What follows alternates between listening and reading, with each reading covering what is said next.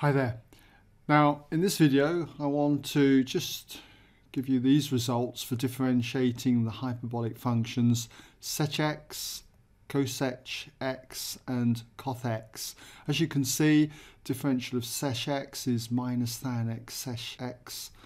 Differential of cosech x is minus coth x cosech x, and differential of coth x is minus cosech squared x. So I'm giving you these results without any proof, but if you want to see these, just check out the videos later on in this series. So I've got 4 examples here, and we're to try and find dy by dx for each one of them. So if you want to give these a go, do, and you can fast forward just to check out the answers, but I'm going to work slowly through them, okay?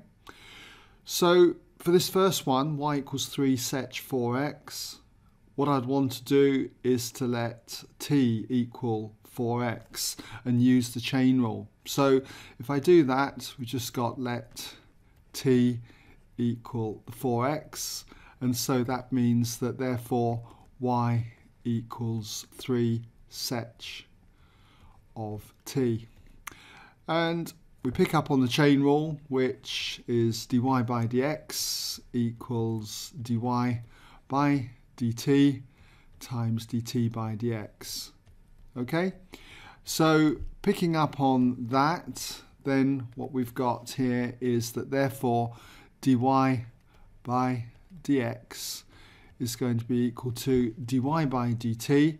So if you differentiate 3 sech t with this result here, it's going to be minus 3 tan t sech t. So putting that in here, we've got minus 3 and then tan t, but t is 4x, so just write that in as 4x, and then we've got sech t, which again would be 4x. Okay, so that's dy by dt, and then we just multiply it by dt by dx. So differentiating the 4x with respect to x gives us the 4.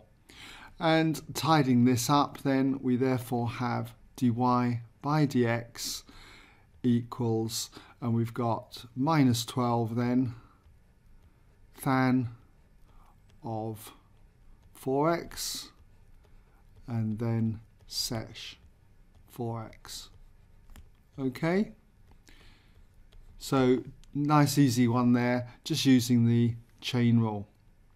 So in this next one, we've got y equals 5 coth to the power 4 of x.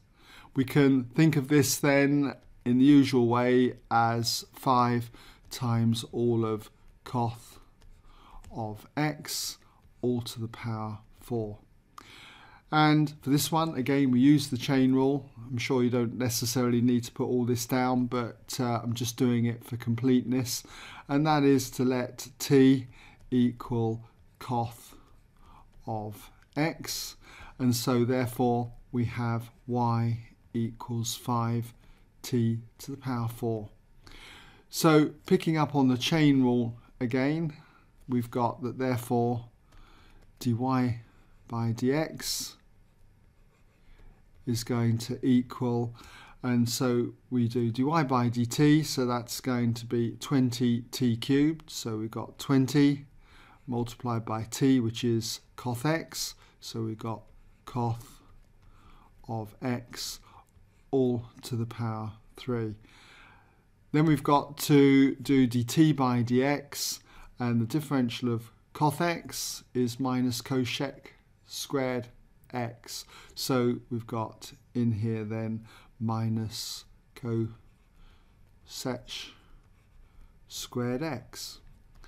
And if we tidy this part up then with the power, we end up with negative 20 coth cubed x, and then cosech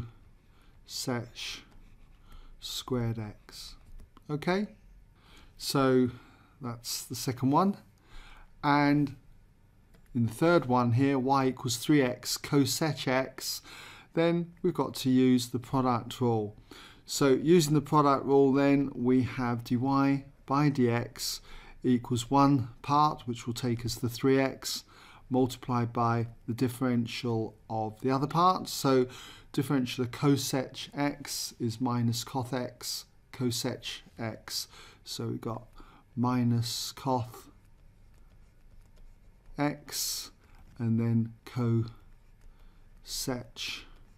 x there. And then it's going to be plus, and then we take the other part here, cosech